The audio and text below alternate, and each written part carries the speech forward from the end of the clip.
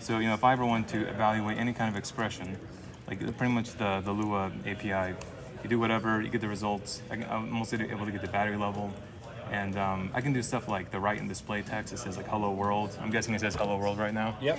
And here is an example of like a real-time thing of like, "Hey there," and I can change the color. I can change the position if I wanted to, the spacing. Do whatever I need to do. And super cool.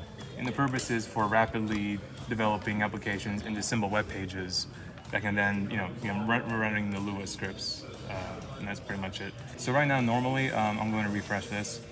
So to connect to it, you would do, it keeps automatically connecting. So like now it's not connected, you just connect, you select your frames. The ones that I already have are paired.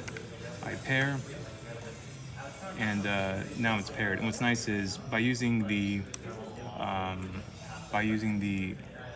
Web Bluetooth API, you can look for devices that are already connected.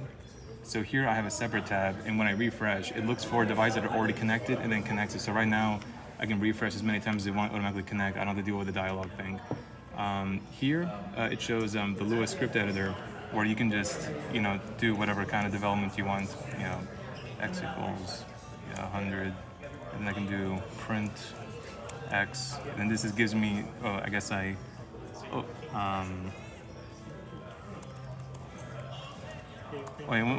whatever responses you get here, you get the responses. So if I do, no, well, it doesn't matter.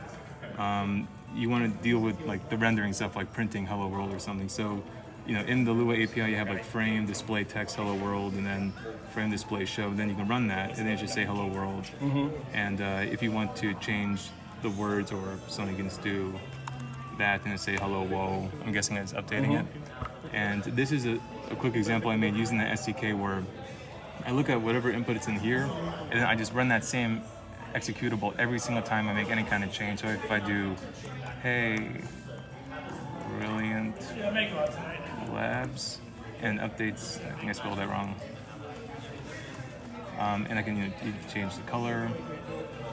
I can change the X position, and I added some throttling because I don't want to send so many messages. You can change the X and Y position. I noticed an issue if you have the Y value all the way at the bottom, the X value doesn't update. I think that was happening or just now. And I can even change the spacing.